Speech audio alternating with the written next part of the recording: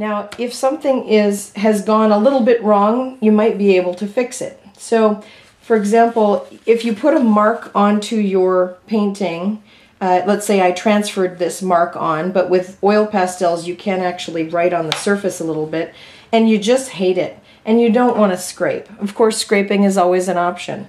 If you have just a regular paper towel, you might be able to rub some of that mark off. And I can actually get a good portion of this. But say I already fused it in. If that had already been fused in, the paper towel is not going to take that off anymore. That's just a little bit of tough luck for me. So you would think that you have to scrape when that happens.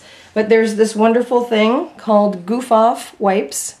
And they do say they're a miracle, and it kind of is for this.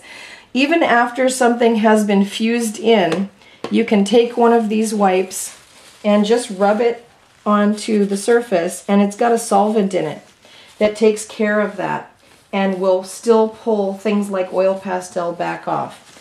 Now, it's a different story if you've fused it in and covered it with medium, and then it's fused in, which is what all of these things are. And it won't take it off completely, but it will lighten it up.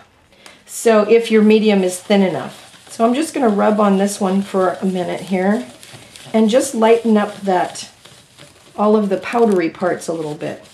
It's not going to take the entire piece away so I can't see the pattern at all, but it is going to lighten it up just a bit.